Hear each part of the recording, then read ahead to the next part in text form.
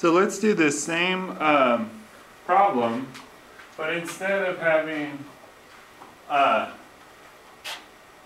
the methyl groups, this one up and these ones down, let's well,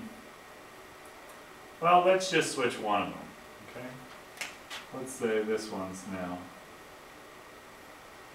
up as well. Okay. So instead of having this in the equatorial position here, so this is the 3 position, so it went from equatorial to axial there and axial to equatorial, so this is all wrong too. Okay, so here, so this one's pointed up is axial, to 3, on the 3 position up is axial, so it'll look like this. Okay.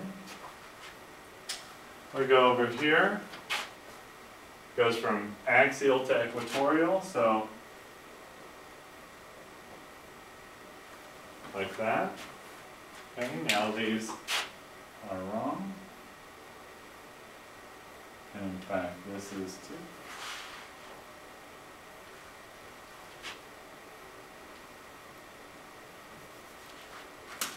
So what did it do? It chair flipped, right, from the more strange structure. Why? Because we've got 2 axials and 1 equatorial, to the less strange structure, so the big arrows that way, so it's like, oh, I really want to go to this one's like, no, I don't want to go.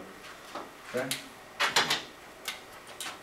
This is the chair or ring flip. Okay, and then if we did axial to equatorial here, right, so how many equatorials? 1, 2. How many axials? 1. So this one is the more stable structure.